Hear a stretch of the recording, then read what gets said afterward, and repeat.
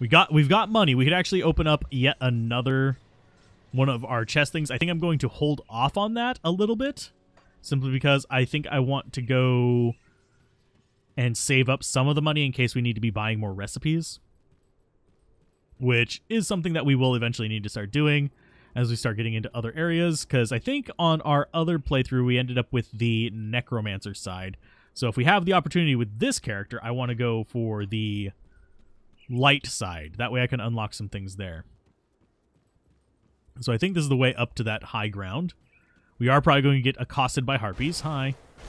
You guys are not terribly scary. Level 35, so they are about the same level as us. So they are level adjusted. Yeah, this is the right way. For a second there, I thought it was leading me back down and we just had like a dead end hovering over us or something. But that would have been just cruel and unusual. Okay, Topaz Signet, yes. And yeah, we're just moving in. We're just going to keep running through this as quickly as possible, trying to get down there. I will stop to just keep things from cornering me in case I need to run back from like a boss mob, but beyond that, I'm not stopping to investigate a lot of stuff until we get the map kind of revealed down here. So map-wise, we have right or left. I'm going to go right, because that's towards what we wanted to see over here. There apparently is a quest down here. So this might actually be Lord Bivouac, or whatever his name is. I don't know. Barrows Radlith is his name. Okay, fine.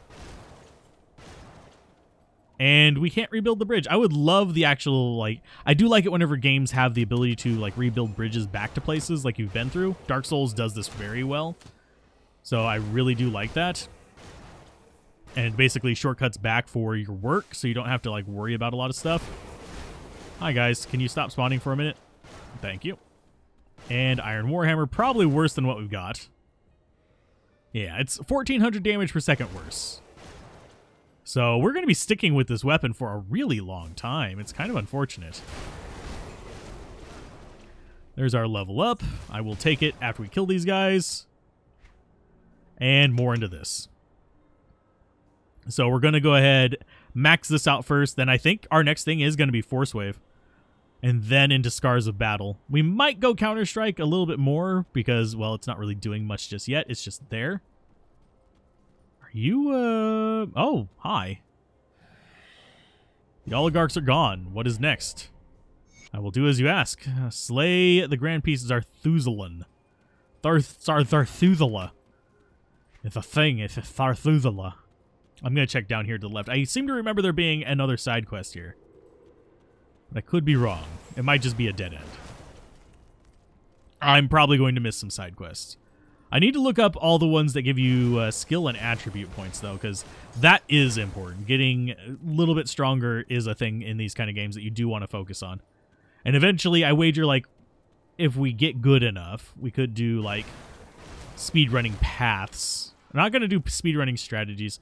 I like speedrunning on platformers and stuff like that, but anything with inventory management, just kind of like, it's just no. Oh, there isn't anything down here. Okay. Because that just leads back up. The only spot that we could possibly have a side quest would be down here with just at the inside curve of this path. And I don't think we do. So this is the way we were supposed to go all along. And actually, it is the only way we can go. The only other exit is the one that we had at the north end of the thing down there. Which I don't know if it leads back to this place or not. So map-wise, yeah, that just leads us back to that intersection. So what I'm going to do... I want to investigate that other path. But I will come down here and do this. Because I'm fine with that. Oh, there is a hidden thing here. I was like, that looks like a weird outcropping. Oh, that's why it's a weird outcropping. Because there's a secret in here. There was stuff.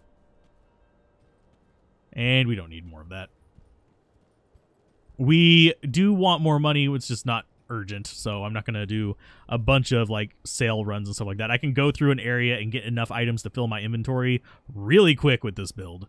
and that'll get us a few thousand gold. So, not gold, scrap.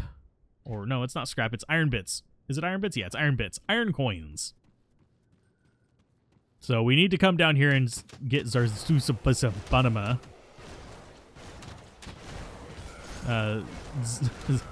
I'm trying to think of other names to call him. Zool. Because I don't know if I can actually... Zarthuzlan, I think is how you're supposed to pronounce it, but... Can you guys stop spawning behind me? It's really annoying to have to turn around. It's really actually not that annoying. It's just, it takes time. I don't like having enemies behind me because in a pinch, I like being able to run away. I like to be able to run away! Yeah.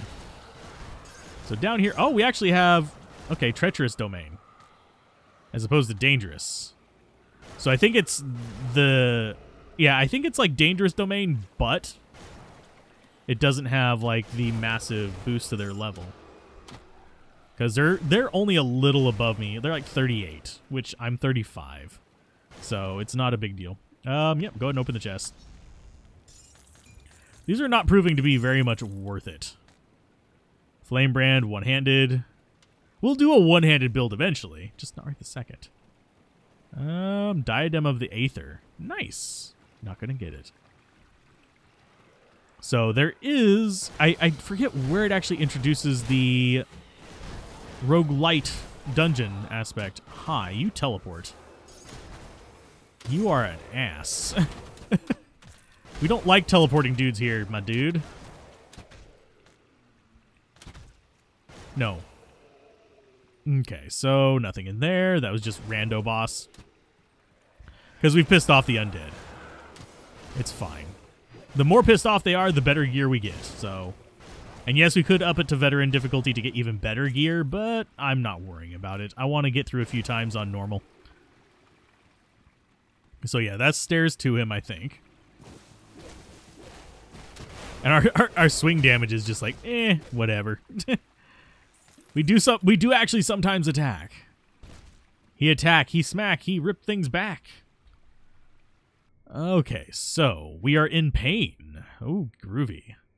So I'm going to get, let's see, what's our chance to be hit? 82%. Off. Actually, let's get physique. Let's keep on going with these. We will keep smacking through it. Skill-wise, we already appointed those. I always forget I have attribute points. I know that's stupid, but it is one of those things that this game does not really keep me aware of very well. It doesn't draw my attention to them. It's just a little tiny plus box next to my stats. It's a user interface issue. That and also user forgetfulness issue. There is enough to be placed on the bugs between the keyboard and the chair. Hi guys. And no, we apparently cannot shoot shockwaves through grates. Okay, so yeah, this is going to be probably the big fight I was thinking of before. Okay, so scavenge plating, murder you. We're not one-shotting things, so it's a good thing. I don't necessarily always like one-shotting things. It's fun at times, but it's not necessary to actually enjoy the game. There is a time and place for a power fantasy, and it's not always. That's why Dark Souls is so popular. It's still a power fantasy, but you have to work for it. So we've got all these little buggers over here. Nothing too scary so far.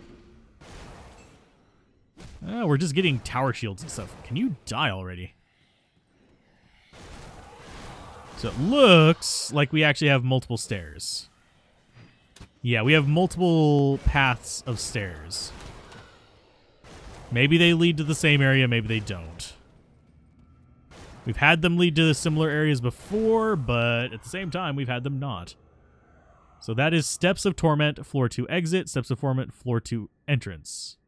Oh, that's where we came from. Herderp. So yeah, we are just looping around.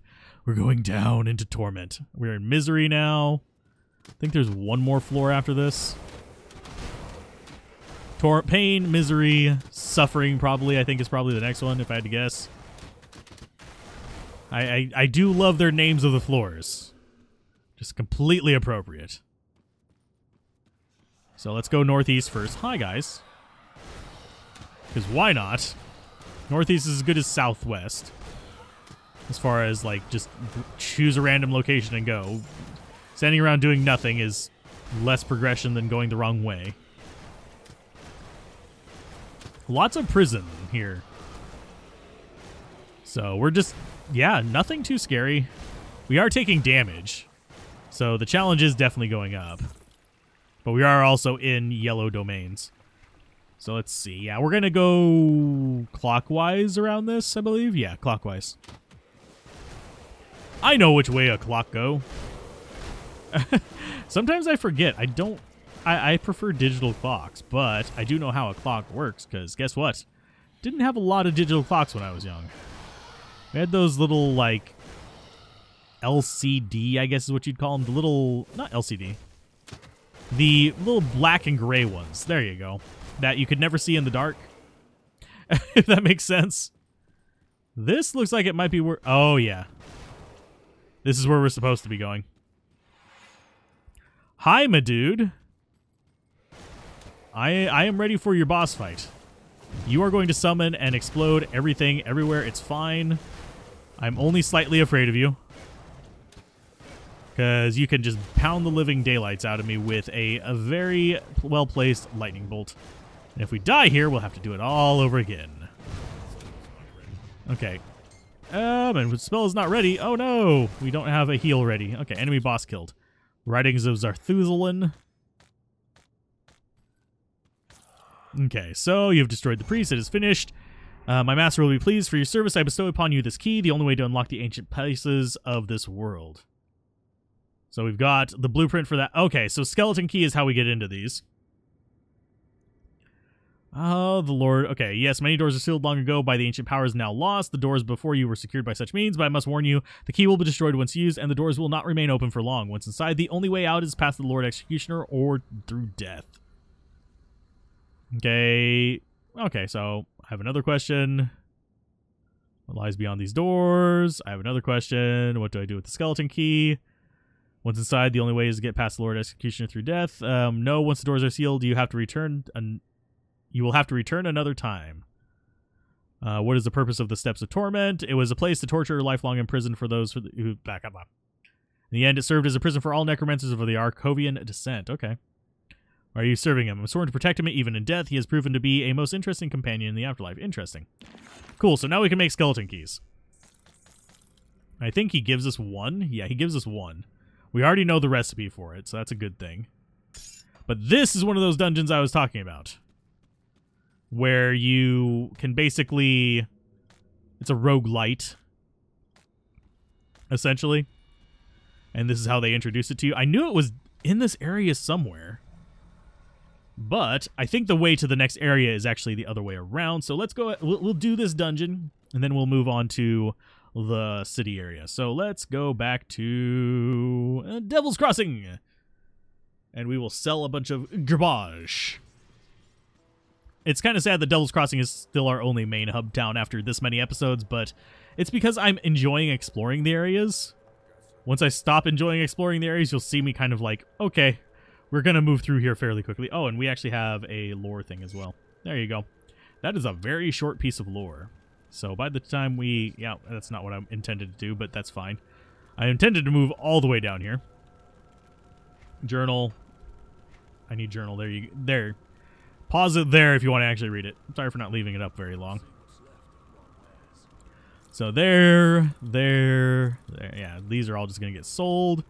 That sells for $4.80. Nice. We'll just sell all the yellows, and we'll sell our potions. We'll keep that. It sells for $2.40. Ew. That's not very good there, sir. So we will go ahead and move that over, come back to you, drop that in. And I'm actually going to get rid of the dynamite as well. Just to get it out of my inventory so I have as much room as possible. Which isn't much. We only have 2 bags. So we're going to go down there and we're going to experience the shrine. And I don't think... Oh, you need dynamite, don't you? Very well, I'll gather the explosives. Oh, he wants 3 dynamite. Okay, I'll get his quest done before we go there. Might as well knock it out so we can actually do more stuff at his little location there. And I will do a sweep around to see if there's any other... Control click to split. I need 3. Boop. And I don't see any other quests up here. You do get XP for talking to the little reset lady up there too. But I don't have a need for her right now. Because we're actually enjoying our progress so far. Yep. Here it is. Is it safe? It's going to end well. Okay, we got explosives. Thanks. So she can now dismantle things. Which does... This process requires great energy, and so the clever inventor has made use of dynamite to fulfill this function. So it requires 1 dynamite, and you basically break them down into their basic parts. Okay, interesting. So we can actually take things down, and then we have transmutation to turn powerful items that belong to a set into other parts of the same set or new set pieces entirely. Ah, cool. So we actually get the ability to basically, if we get a bunch of one part of a set, we can transform that into other parts of the set. Nice. And I do want to check on one last thing, just crafting-wise. Since it mentioned transmuting stuff, so we need to look at two-handed weapons. Nothing good.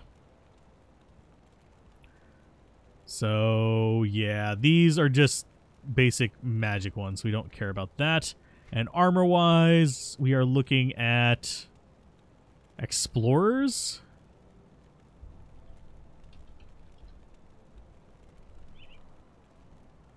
Calidor's vestments. Nope. So yeah, all we have is the tunic and the trousers. And we can make a bunch of the trousers. I don't want to right now. And in here, we actually can search for trauma. Which, yeah, this is used to increase physical damage and internal trauma. And they are just a common component. Okay, so we can get more vicious jawbones. And that's physical damage and internal trauma damage. Okay. So we actually do have some options. That is one that we don't have a lot of, so I need to be careful with that one. But vicious jawbones, I don't mind using them, so we're going to put that on there. Yes. And amulets, yes. I don't remember what we had on the amulet before, but we've got plenty of damage going on that. And that is a shield. This is a weapon one. Okay, so that is a weapon that we can actually, use. We could actually make that our left click as well. Can I craft those?